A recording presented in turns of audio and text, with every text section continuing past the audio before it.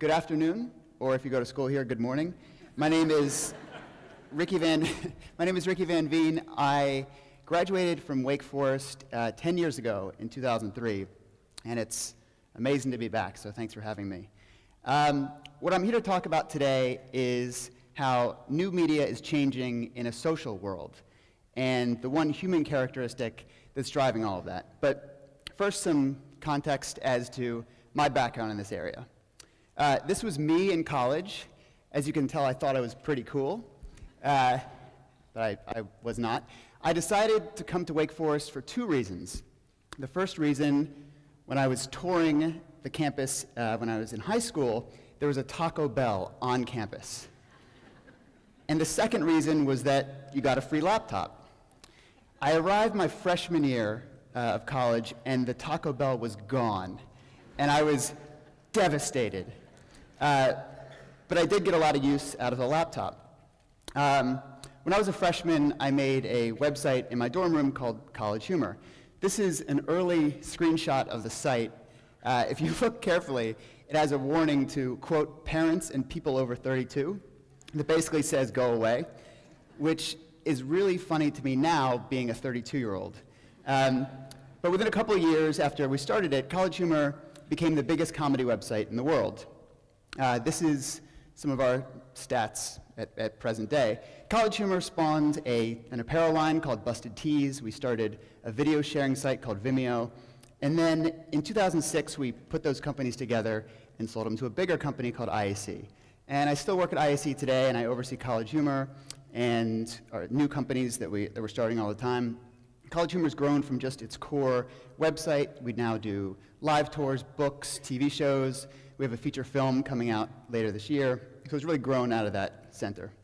But back to my main point, everybody knows that media is changing, right? Old media to new media, and that's not anything that you're going to hear for the first time today. Here's a chart of declining newspaper revenue if you need a visual.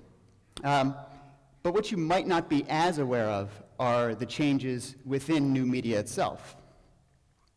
So to illustrate these changes, I've brought with me two videos today. The first is College Humor's biggest video from 2007, and the second is College Humor's biggest video from 2012. The 2007 video is called Realistic Hollywood Sex Scene. The title is pretty self-explanatory. First of all, I don't know if I should show this in Whitechapel, but it's basically a parody of those Nicholas Sparks movies like The Notebook, where, but they're done how people actually have awkward, fumbly sex. So let's play a little clip from that now.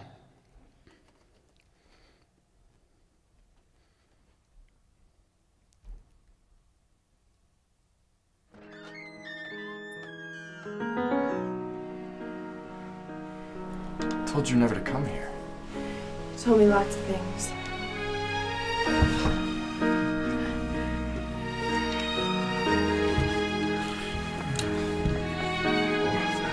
What? Hey, hang on. What? I'm still wearing a sock. Yeah, so that's that video. The second video is from 2012, and it's called Gay Men Will Marry Your Girlfriends. It's a pro-gay marriage parody PSA, and I will show that now. Americans are becoming more comfortable with the idea of gay marriage, seeing it as both a moral and civil rights issue. But there are many out there who are still fighting against the cause. And as gay men ourselves, we would just like to say to those people, fine. Keep marriage between a man and a woman. And in response, we will marry your girlfriends. we'll marry your girlfriends. What? You don't think we could? We'd be the best husbands ever. Have you seen us? We are ripped. All of us are ripped. It doesn't seem statistically possible, and yet it's true. Because we love going to the gym. And you know who else loves going to the gym? Your girlfriend. So you may think that the timing of these videos' popularity is arbitrary, but I don't think it is. Things have changed a lot just within the past 5 years. Let me explain why. So back when the first video came out, people would consume content online differently. Maybe they'd go out and find it on their own. Maybe they'd go to a portal like Yahoo and they'd just click around. Or they'd go to a search engine and just type in random words. In fact, for a few years, if you typed in the word sex on Google, the first thing to come up was a realistic Hollywood sex scene. And that sent a lot of traffic our way. I'm guessing most of that traffic was 10-year-olds because I don't know who types sex into Google. But it was a lot of traffic nonetheless. So back then, people would find a piece of content they liked and maybe they would forward it in an email or they would call some coworkers over to their desk, but that was really the extent of their relationship with that piece of content. But now things are different. Content is distributed socially. That could be on Facebook, Tumblr, Twitter. Somebody's relationship with a piece of content is no longer just as a consumer, it's often now a consumer and an evangelist. And being an evangelist isn't that hard, it's just 1 or 2 clicks. And that's made the media distribution system go from one-to-many, or a broadcast model, to many-to-many, which is often called peer-to-peer. But let's talk about sharing on general on the internet. We should establish that some things are inherently more shareable than others. There are 2 types of clicks online, a social click and a personal click. And that was taught to me by my friend Jonah Peretti, who runs a site called BuzzFeed. Something like porn will have a high number of personal clicks, but not a lot of shares. People don't normally tend to share the porn they're watching with their friends and family. Something like nonprofits or causes has a high level of shares. People like to show everyone how charitable they are, but a low number of clicks. People don't tend to click on it.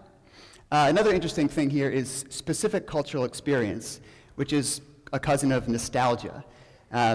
People love to share nostalgia. For my generation, it's Saved by the Bell. If you have a picture of AC Slater on your Facebook, people are going to like it and share it. Tempting to share has become the new tempting to click. And as sharing increases between trusted friends, we'll see a decline in misleading links, people ending up at places they don't want to be, with disappointing results. A couple years ago, I noticed a trend on sites like Huffington Post. When a headline would ask a question, the answer to the question would always be no. Is The Last Stand a good career move for Arnold? No, it wasn't. Is New Zealand going cat-free? No, it's not. Does Obama really want Romney to win? No, I'm guessing he didn't. But these are tricks to get you to click to make you curious. I later found out this is something called Betteridge's Law, named after Ian Betteridge, a British technology journalist. And it shows why people prefer to get content recommended to them by friends instead of clicking somewhat misleading links. But back to the why behind why content is getting shared. I believe people share content online for one reason and one reason only, and that's identity creation. So what is identity creation? Well, identity creation is how people share things online and how they create an identity for themselves, how they seem to the outside world by what they post. And why is identity creation an important thing to understand? Well, we've established that social sharing drives the popularity of something. And since identity creation drives sharing, if we can understand identity creation, we can find out and often predict what will make something popular. And that's important not just for people like me with jobs in media, but for anybody here who has something they want to promote or get out into the world. Every website or service that you see on here was built on the back of identity creation. Some are more permanent than others. Jason Kotke is a well-known blogger and very well-respected. And he said this when talking about Twitter. He said, Twitter feels like continually moving to New York City without knowing anyone, whereas Facebook feels like you're living in your hometown and hanging out with everyone you went to high school with. On Twitter, you don't have any of that Facebook baggage, the peer pressure from a lifetime of friends holding you back. You are who your last dozen tweets say you are. And that's such an important thing to understand, because what you share online is who you are online. And since online is now where we find out about things, that's basically who you are. When you share a piece of media, you're creating an identity for yourself, and content becomes a bumper sticker. If you think about the gay marriage PSA, if you post that to your Facebook page, you're telling everyone that you know, hey, this is where I stand on this issue. So let's look at this example. Both of these articles are about the same exact study with the same exact data, but one is clearly going to be shared by people who want everyone to know that they're vegetarian. And the other one is going to be shared by people who want everybody to know that they think vegetarians are boring. And if there's more of one group, that article is going to get shared more. So what we're seeing here is content living or dying based on how people can use it to say something about themselves. This is another example of identity creation at work. This photo was taken at the inaugural ball about a month ago. And you'll notice everybody in the crowd, instead of standing mere feet from the president and first lady, taking it in with their own eyes, they're looking into the back of their little camera or the back of their iPhone, their shaky little screen. Now, why are they doing that? Well, it's not to document the event, because there are going to be thousands of photos of much better quality online within minutes. They're doing it because they want to post it online to their friends and say, hey, look where I am right now. And this leads me to propose this. Identity creation will become such a strong force that in the future, documentation will lead experience instead of the other way around, like it's always been. Let me explain. In the past, you'd do something. Say you'd go on a trip, and the photos or videos you'd take would be a byproduct of that. And now I see that being flipped around with young people. I'll give you some examples. A guy deciding to get a second wind and go out to a bar because he's really this close to becoming the mayor of that bar on Foursquare. Or a girl saying, high school girl saying, should I go to homecoming? Well, the photos would look great on my Facebook page. Or something I'm sure a lot of us can identify with. Should I go to this concert? Well, I know my ex-girlfriend still follows me on Instagram and it would make her really jealous. This is a big change in how people are making decisions, and it just shows the extent to which identity creation has seeped into our lives. Now, there are a few byproducts of this ecosystem that we should be aware of. The first is called Bring Your Own Audience, and this was noticed first by Ryan Holiday, who's a media writer in New York. It used to be that a media outlet would bestow attention on a subject, and now it's quite often the other way around. For example, a magazine wouldn't do a story on an actor unless the actor can send the magazine enough attention and traffic from his own social media. And it's a very interesting relationship. The magazine or the publication contributes legitimacy, and the subject contributes the eyeballs. The second is a decline in hard news. It used to be that you would buy one newspaper and it would be bundled together, the hard news and the soft news. The hard news being the politics, the international, and the soft news being the entertainment, the fashion. But now all of that is separated. And because people don't tend to share hard news as much, you don't often see people tweeting out recaps of city council meetings, the hard news is declining because people aren't seeing it as much. And so if you're in the media, you're not going to make as much of it. As media gets more social, we need to be aware of information insulation, meaning if you're friends with a group of people who already think like you, then you're not going to be exposed to many new ideas if you're just getting your stories from them. And there's a TED Talk about filter bubbles that goes very deep into this. The third is speed over quality. In the beginning of the web, there was this kind of utopian vision that the internet would be a bastion of accurate information and the truth would rise to the top. But unfortunately, that's not exactly what we've seen happen. Why? Well, two reasons. One, on the internet, speed is rewarded over quality. Speed is rewarded over accuracy.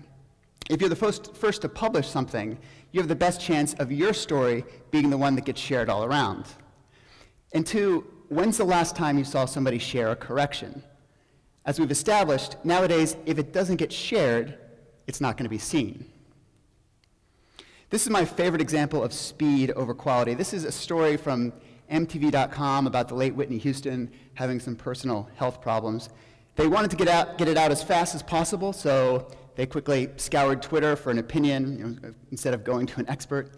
And this was the result. This is 100% real, by the way. Good luck to you, Whitney. This is not an easy disease to kick. Be strong, tweeted dog fart. I first saw that years ago, and it still makes me laugh every time I see it. So how long will these trends continue? Well, it's tough to say. Media evolves pretty quickly, and technology evolves even more quickly, and technology usually has a way of working out kinks in the system. But social media's influence has brought one drastic and awesome change to media. Media has become more of a meritocracy than it's ever been, and that's a very good thing, and it hasn't always been the case. On College Humor, while there are always exceptions, we'll know if something's going to go viral and be a hit, usually within the first half hour, from one statistic alone, the number of people who have shared it with their friends. And that gives me a lot of confidence that whoever the guy or girl is on this campus, slaving away in their dorm room at some great idea, that great idea will find success and be seen. And I think that's pretty cool. Thank you.